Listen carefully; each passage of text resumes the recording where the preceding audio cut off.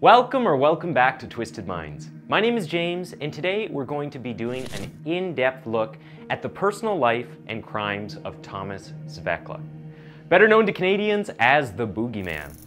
This is a truly disturbing man who preyed upon young women throughout the 80s and 90s. He would spend his free time hunting vulnerable street workers, claiming the lives of countless women, and dumping their bodies near the eastern edges of Alberta. Thomas has since been locked away. However, the story of his life and what led to him becoming one of Canada's most brutal serial killers of all time continues to rattle around in the hearts and minds of Canadian law enforcement as they do their best to prevent these heinous murders from ever seeing the light of day again.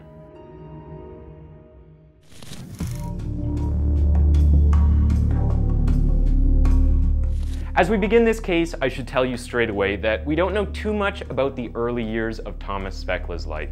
He hasn't revealed much to the press or the police, but we do know that he became an automotive mechanic when he was younger and continued to hold this job for many years. It doesn't seem like the police had any reason to suspect him of being a criminal at first, as it seemed like he was just a young guy who had his life held together quite well.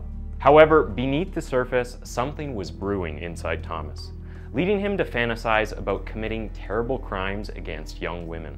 Thomas's crimes were so frequent and so gruesome that the police department felt a need to create a special task force, known as Project Care, to help put an end to his reign of terror. This project was put together in 2003 after more than a dozen bodies of mutilated women had been found in Alberta. At the time of creating this task force, police estimated that the perpetrator had taken the lives of at least 20 young women. But some reports seem to suggest that this number could have been much higher. You have to keep in mind, this is only the number of bodies that police have physically found. There is no telling how many bodies may still be out there, just waiting to be discovered.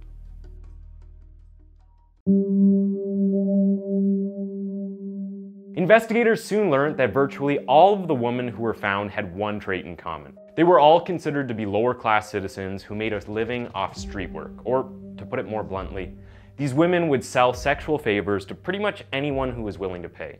Police considered the lives of these women to be high risk, and that certainly seems to be true, considering the many diseases and infections that can come with this line of work. It's especially dangerous when you are tasked with being incredibly vulnerable with a person you've never even met before. They could pretty much do anything to you and you'd be completely powerless to stop it. While there is certainly a lot of controversy about the lifestyles of these young men and women who pursue this line of work, I think we can all safely agree that street workers live an incredibly dangerous life and are by all means some of the most vulnerable people in our society. To really dig deep into the crimes of the Boogieman, we need to take a look back in time. All the way back to 1983 when police discovered the first body related to Thomas's evil desires.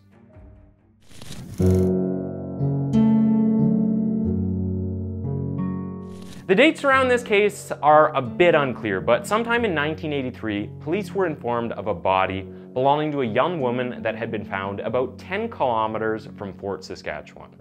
Police didn't have any information about the young lady, but after a somewhat brief investigation, they found out that she was a 21-year-old, Gail Cardinal.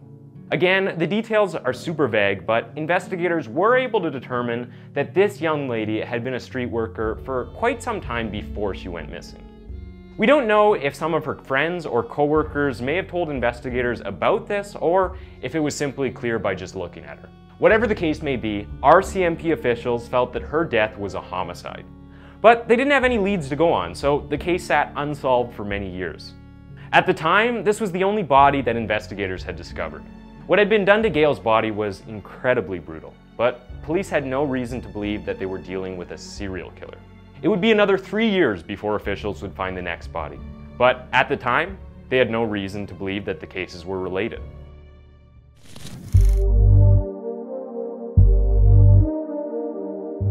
The next victim would appear on September 21st, 1986. Melody Rigel had been working as a street worker for a short while. She was only 21 years old and was known to have had many clients during her short career. Police never revealed much about her personal life, but we know that she was last seen alive when she was entering a hotel with one of her clients. She would not be seen again until the following day when her body was found lying on a hotel bed. Investigators did not reveal the cause of her death, but considering how violent many of these other cases were, it's pretty safe to assume that the state of her body was likely pretty rough, all things considered.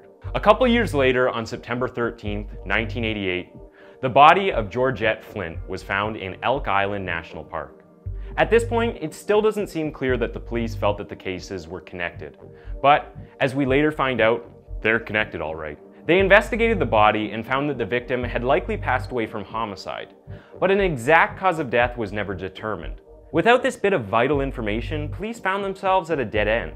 Georgette's case went cold as quickly as it had begun, and her friends and loved ones were left begging for answers. After the death of Georgette Flint, the killer's process began to speed up at a rapid pace. He would strike again just a year later in October of 1989. It was October 25th, 1989, when Bernette Anaku would meet her end. Bernette had been doing her best to raise her 3 young children when she met Thomas. We don't know anything about the relationship between the two or what led to her eventual death, but Thomas claimed her life and then tossed her body in a ditch near Sherwood Park. This behavior shows how little regard Thomas had for the dignity of lives of the women that he met. He felt so off-put by them that he would be willing to toss them into a ditch after he was finished with them. The next victim would pop up in 1990, exactly 1 year after the death of Bernette. The details of this case are largely unknown, but police reported that 29-year-old Mavis Mason was found stabbed to death on the side of a road just a few miles west of Edmonton. After the death of Lorraine Ray, Thomas would take a break for a few years. Lorraine Ray was a 46-year-old masseuse and a mother of 1 child. She was found after she had been seemingly strangled in her own bathroom, located at her masseuse business in Edmonton. It seems the killer had been one of her clients, but he turned on her without warning and ended her life, leaving her to be found by whoever happened to walk into the building next. By February of 1993, Thomas's crimes had become even messier than before, and it seemed as though he was simply using whatever tools were at his disposal to claim the lives of his victims. On February 11th, police found the body of 25-year-old Elaine Ross, stuffed underneath a bed in a motel room. She had been spending a few hours with a client at a motel room near Stony Plain Road, but investigators have no idea how she lost her life. Thomas would then go on to take a 3-year break, only to return in 1996 on Christmas Day. On December 25th, police were informed about another body that had been found in an apartment building nearby. When they went to investigate, they found the mutilated remains of Joanne Ghostkeeper. The problem is that the police couldn't determine anyone who may have wanted to harm Joanne, so they had no suspects in her case. Without any leads to go on, her case went cold almost immediately, but the hunt continued for additional victims. Less than a year later, in October of 1997, yet another body would show up. This time it was found in Sherwood Park. Police say that they took a look at the body of Joyce Hewitt and knew that she'd been involved in a high-risk lifestyle. She was quickly identified, but the search for her killer, as usual, hit a dead end very quickly. After this, 2 more bodies were found in 1997. But the next victim would not be located until 2001. You'd think by the early 2000s they'd had the technology to identify Thomas at some point, just from the evidence left at the scenes of one of these murders. In 2001, the body of Kelly Dawn Riley was found dumped behind a gravel pit near a popular highway. In 2002, the body of Edna Bernard was also found near a highway. In 2003, the bodies of Monique Pitre, Melissa Munch, Debbie Lake, and Katie Ballantyne were all located, but no clues were ever left behind by the criminal. At this point, there's so many victims, it feels like I'm just throwing around dates and making up names, but these are all real people with real lives. By 2005, another 6 bodies would be found. A year later, they would find the body of Bonnie Lynn Jack, after her remains had been dumped near a rural area of Sherwood Park. May I add, the first victim I mentioned to you was from 1983. This man was killing consistently for over 2 decades. By late 2006, police were hot on the heels of Thomas Svekla, and there would soon be a major break in the case that would change everything for both Thomas and the families of these poor victims.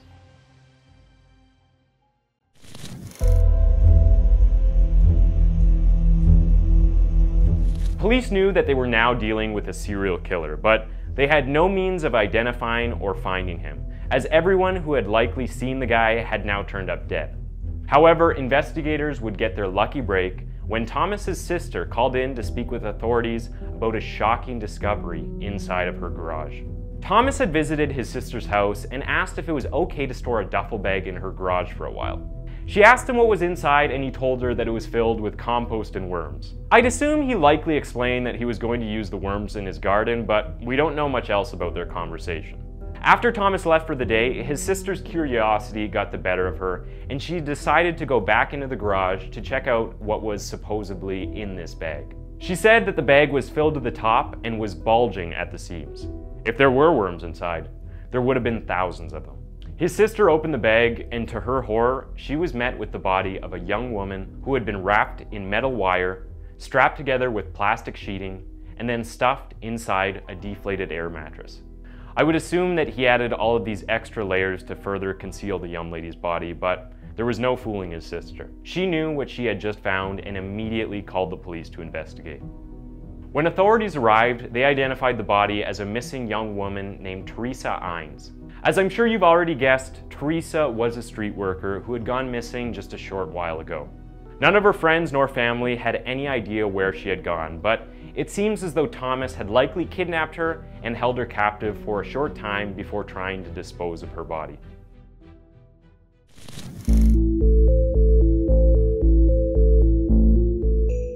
It's at this point that the case begins to get a bit muddy because some of the details surrounding Thomas's crimes have been misreported by several news outlets, so we don't really know what is true or false in terms of the timeline of events. We know that police discovered the body of Teresa in 2006, but some reports seem to claim that Thomas was not arrested until 2009.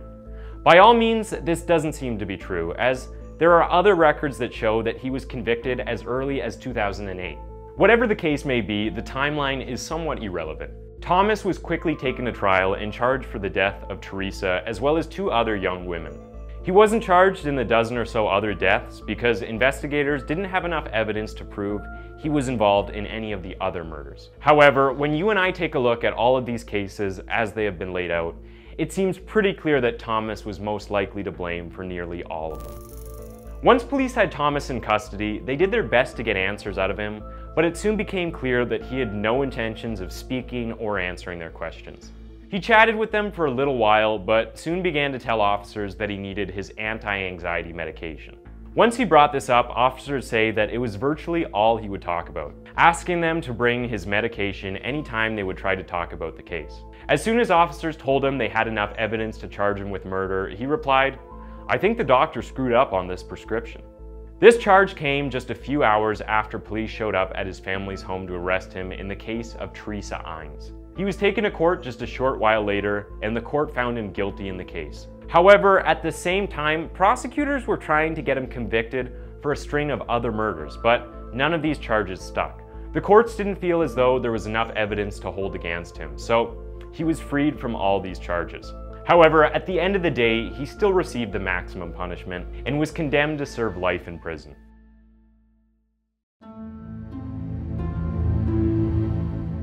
Police have continued to find human remains that they believe may be a result of Thomas's sick crimes. As recently as 2015, they found another body of a woman who likely disappeared sometime in 2004. They have not been able to positively identify the woman as one of Thomas's victims, but considering how similar her death was to the dozen of other victims and the time frame of the attack, the world seems to believe that Thomas was likely involved. However, we do have to be careful about making claims like this because there is a huge chance that there could be another killer out there, maybe even a copycat. Thomas doesn't seem to have preferred any specific way of dealing with his victims. Rather, he would simply take their lives using whatever means were available to him at the moment. For him, I'm sure that this was part of the thrill.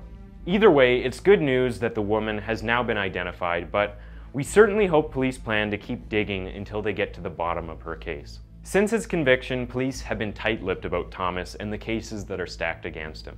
For now, they are not willing to discuss his case publicly any longer, and they often shut down any reporter who tries to get the inside scoop about other cases that are possibly connected to Canada's Boogieman. For the moment, it seems as though this demented killer is finally off the streets. However, authorities are going to do their best to rule out another killer as being potentially responsible for the death of these women.